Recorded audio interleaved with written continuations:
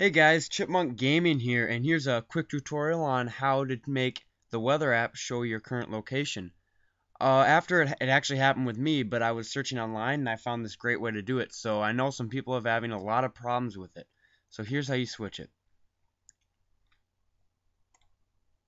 So you'll go to your start menu, and you see on the weather app here, this isn't my current location.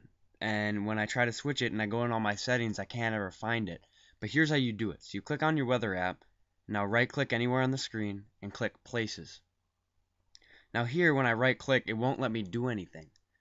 So here I'll create a new location. Let's just say New York City. Let's say that's where I'm from. Okay.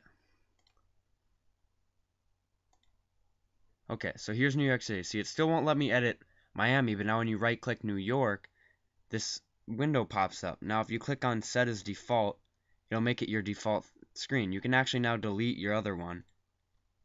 And now this is actually already your default weather location, and it's really that easy.